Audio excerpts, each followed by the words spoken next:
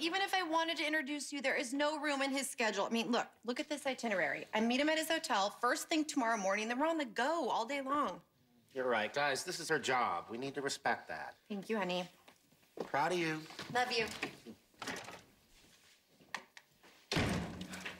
I totally just saw what hotel he's staying at. What are we waiting here for? For Penny to walk down the stairs, get in her car, and drive away. Right, smart.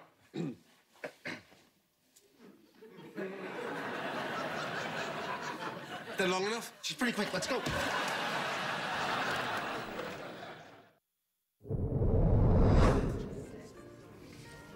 What would you do if you had $1 billion?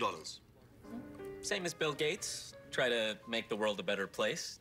But I do it in a working Iron Man suit. I didn't know that came in a boy's medium. This is a bad idea. Maybe we should go.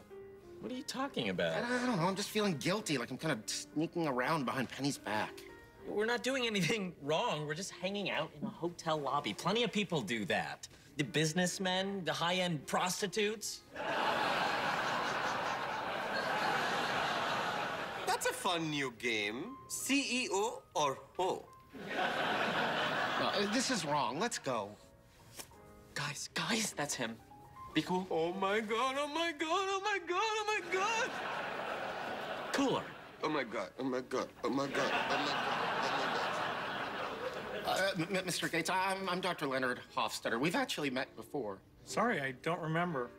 You were so nice. It was really special to me because you've been such a big influence on my life. I mean, ever since I was a little kid, I've looked up to you like a hero. Oh, now I remember. Would you like a tissue? How about a hug? How about a tissue?